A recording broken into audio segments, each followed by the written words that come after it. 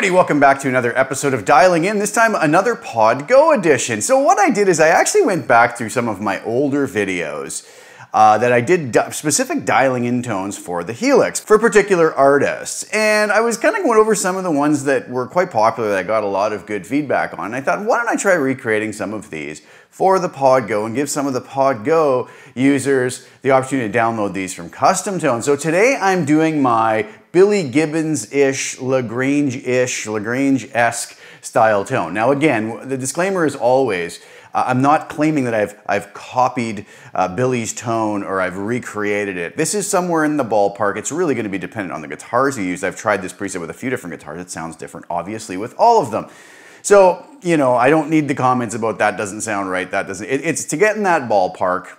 And I hope some folks enjoy it, and you may have to tweak it a little bit for your guitar, maybe more gain, maybe less gain, some EQ, and your monitoring system, just to get it to work for you. But it's hopefully a good starting point. And I was enjoying this preset. Now I'm also going to have up on my other channel an older video that I uploaded that I did quite a while ago, actually, of me using the Helix version of this to perform my kind of version of the first solo in Grange, just so you could hear what this sounds like in the mix. As we all know, a lot of times tones sound one way out of the mix, we get them in the mix, and it's a totally different ballgame, right? So, without further ado, let's go over and take a look at what I did here for the Pod Go. It's a fairly simple preset. I have an amp, a cab, a delay, a reverb, an EQ that's really only a high and low cut, and I have my normal little compressor at the end. So starting there, I have my LA Studio Comp, which I put on 98% of my presets just to give it that little mastering touch at the end, a little bit of glue to hold everything together. Peak reduction of 5.5, gain of 5, set to compress, emphasis 0.9, mix at 100%. The high and low cuts, I just have a low cut at 100 hertz and a high cut at 9 kilohertz, and it just seems to work. I didn't put a whole parametric EQ here because I wasn't using anything else on it. I wanted to add a little bit of ambience to this to give it a little more life in the mix and sit a little bit nicer. As Billy's tone doesn't sound totally dry. I used a plate reverb with a decay of 3.5, pre-delay of 15 milliseconds, low cut of 90 hertz, high cut of 4.6 kilohertz, mix of 30%. I have no idea if there was a plate reverb on Billy's sound, but when you hear this in the mix, it actually works quite nicely, and it gives you that sort of ballpark to what he was doing. Now, another way I kind of colored the sound up a bit was using a transistor tape delay, set with a pretty fast time of 50 milliseconds, feedback of 0. The wow and flutter I just left at 3.6. It really isn't going to have much of an effect because there's not many repeats in the delays going on. Scale at 100%, spread at 2.9, mix at 35%. Now, on the cab, I used the 412 Greenback 25 with a 121 ribbon, 4 inches back. Pretty simple. I love that 121 ribbon mic. Gives a nice, beefy, fat tone that just really works nicely. And then on the Brit Trem Jump, which is the amp model I chose. Now, it's probably the wrong model compared to what Billy actually used on the original recording, but it worked for this, so I went with it. Bright and normal drive both cranked to 10, bass at 2.1, mids at 5.2, treble at 8.6, and present at 7.7 to kind of make up for the fact I have that ribbon mic on there and add a little bit of bite into the sound. Channel volume at 9.1, master at 10. Now, one of the things I did do is I bumped the sag up to 7.5 to kind of mimic that feel that I kind of sense in the tone that Billy has on that. So that's basically it. So if I was to take this and turn the compression off, turn all of the other effects off, what we have is this as our core amp tone.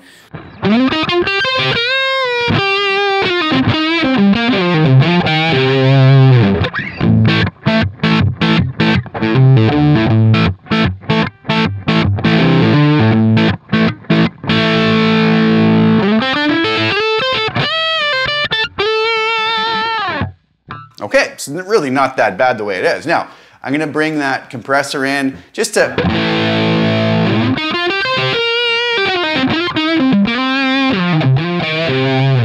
just so it hits every now and then, gives it a little tiny bit of squash to it. Bring the low and the high cuts in.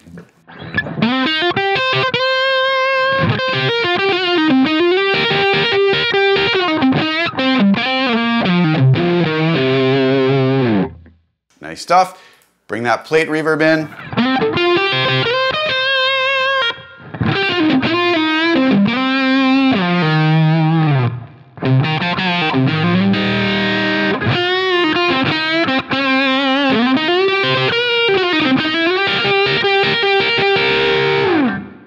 liked what this delay did to the sound. I'll bring that in now.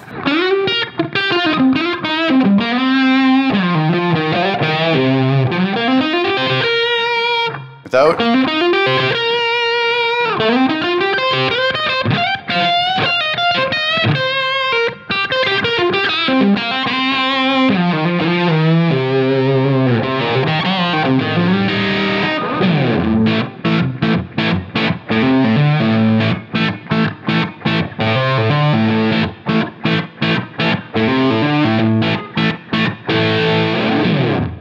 So we hear it comes together kind of nicely, and it gives us that general ballpark. Now, if we want to play something like the intro where it's a cleaner sound, we can actually just, and it's not great on this guitar necessarily, but I kind of flip to my second position, roll that volume back.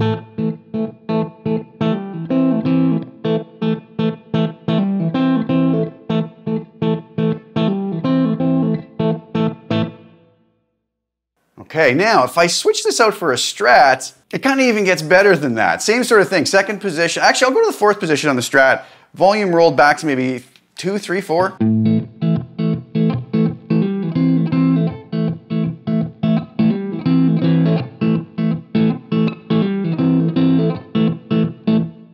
to the second position.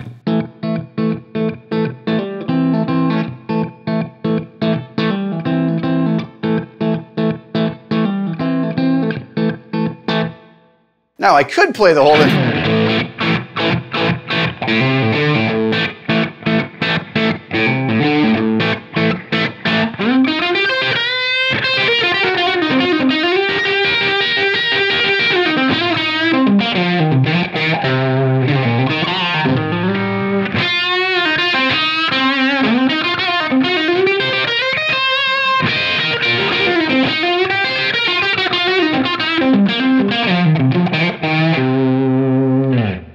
But for the tones with the volume all the way up, I kind of like the humbuck.